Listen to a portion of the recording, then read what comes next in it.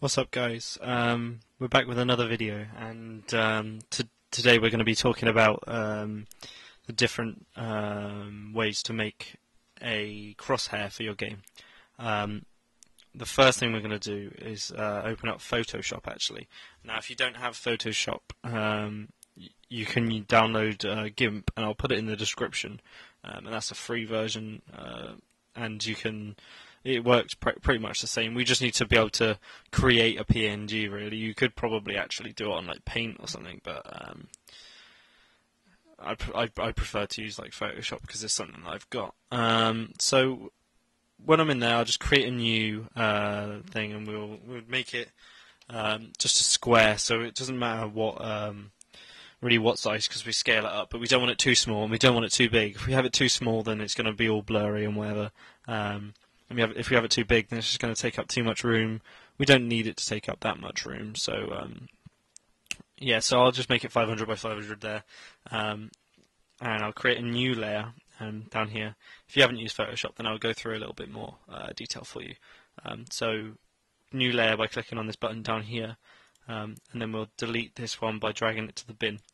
And that has our checkerboard, which basically means it's completely transparent. Now, I think the crosshair we're going to make is going to be a really simple one. So we'll just select our black colour here, and we'll use our paintbrush. And if we change here to like 50, and just make sure that our opacity is 100%. And what we'll do is we'll hold Shift. We'll click and then hold Shift, and then that will mean that we're drawing a straight line, and we'll literally just draw that line right the way down and try not to go over the edge. I think I might have a little bit, but it shouldn't matter because it's not going to be too big. And then we want to get it somewhere near the middle. You don't need to be precise, really.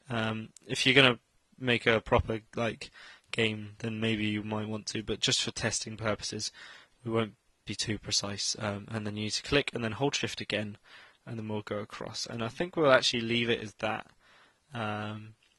just for now. We'll just have a cross for now. So we've got that made, and then we need to save it somewhere useful. So I'll save mine. We'll go to Save As, and we'll just put it in our documents. I'll put it inside a folder in here, and we'll call this one Photoshop. Oh, Photoshop.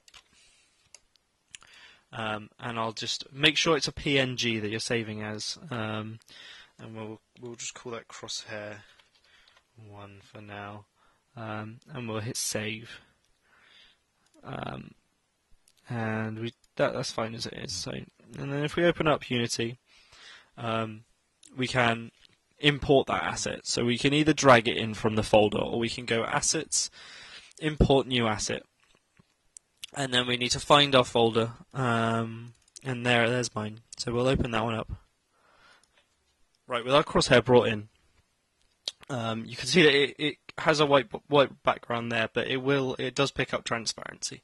But what we need to put to make that work is we need to create a new object. We need to create other, and we'll make a plane. And that plane will rotate, and it's huge at the moment. So let's scale that down. Something more practical, and we'll put that, find out whereabouts it is. Actually, we need to rotate it again. We need to put that in front of our player. Doesn't need to be too precise for now, because we need to move it around afterwards anyway. And then we can drag our crosshair that we imported, our asset, onto the plane. Now mine's just got a cross there for now. And that's because we haven't put any transparency, a shader on it that's transparent. So if we click on our plane, we go over to our diffuse here, and we want to go transparent.